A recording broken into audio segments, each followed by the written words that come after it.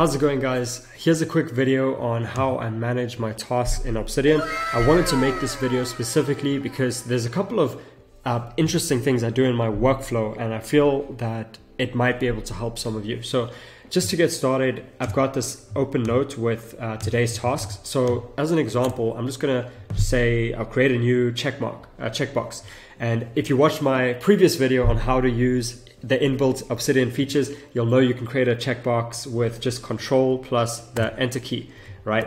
So once I've got my checkbox, let's say that I wanted to say read a specific book. So read this book, right? Then what I'll do is once I've created that task, the next thing is I'll hit the tab key and I will, inside of that task, try to break down all of my subtasks that complete the main task. For example, in this case, I could say it's review chapter 4 to 6, and then I might actually click on this and then go through here and I'd say, okay, I want to make sure that I understand principle 1, the fear factor. So then I'll take that, go back. So using again what I showed in the hidden Obsidian tricks, you can go back and forth with Alt and the arrow keys.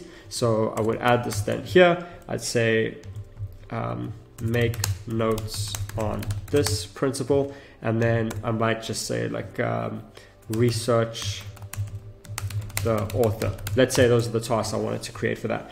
Once I've created all of the sub items that are necessary, and just to give you a final example, you can also indent as much as you want in Obsidian. So for example, let's say research author, background, ethnicity, other books, and then say Google his most famous book.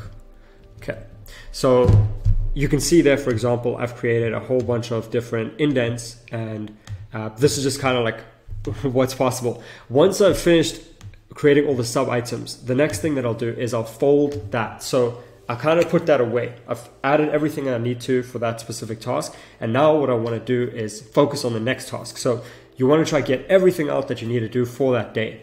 So let's say another task I had would be like study for an exam, right? And then inside of there, I say, okay, make notes on the following chapters: chapter 3, economics, chapter 5, psychology, right?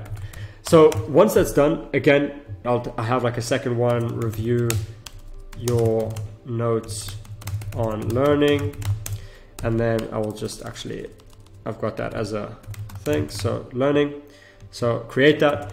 Now, what you'll start to notice is that over time it adds up. So you've got multiple different tasks that you have to do, and you can really just let your ideas run free. So if you're someone who's like ADHD, like what I am, I'm sometimes like jumping around. Like I might be writing out this task and then I want to jump back to this one and say, okay, cool. I remember I needed to add something over here. So then I'll quickly just say childhood, right? So then close that again, go back here, click on this task. Okay, cool. I want to get this specific thing. Take that, go back, add it to the notes, right?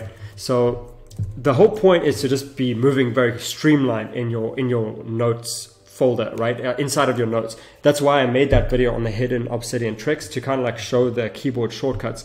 But once this is done, the next thing that I just wanted to mention is, let's say you've got 3 different tasks. So for example, if okay, sometimes Obsidian just bugs out like that. So let's say you've got these 3 different tasks inside over here, and I'll even add a few more just to drive the point home. So I'll go here, add these tasks, make sure that they're list items, okay, checkboxes, right? So there's a plugin that you really want to make sure you have. If you don't have this plugin, you should download it. It's called Outliner. So over here at the bottom, you can see this is the name. So Outliner, and what it does is it kind of gives you additional functionality for your list in Obsidian.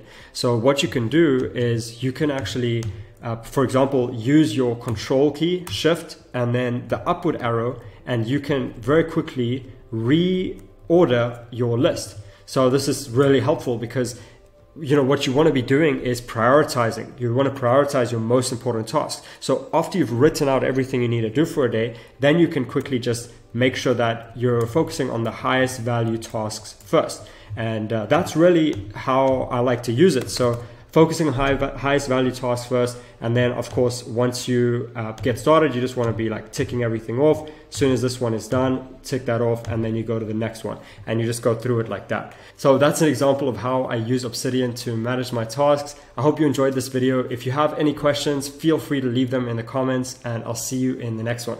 Bye bye.